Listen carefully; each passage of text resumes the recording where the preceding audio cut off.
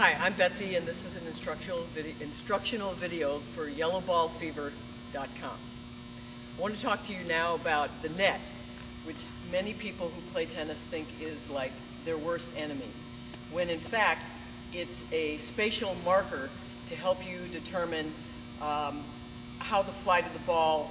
will affect where your shot ends up. If I'm standing back on the baseline, and I know I'm very close to the net, but just relatively, if I'm back on the baseline and I want the ball to go very deep in the opponent's court, I can't make the ball peak on my side of the net because then it will only drop very short on the other side of the net. So when you're back on the baseline, you should be creating the flight on a ball that makes the apex, the peak of the ball's flight, on the other side of the net, so that the rest of the ball's flight, which gravity controls, will bring it down deep.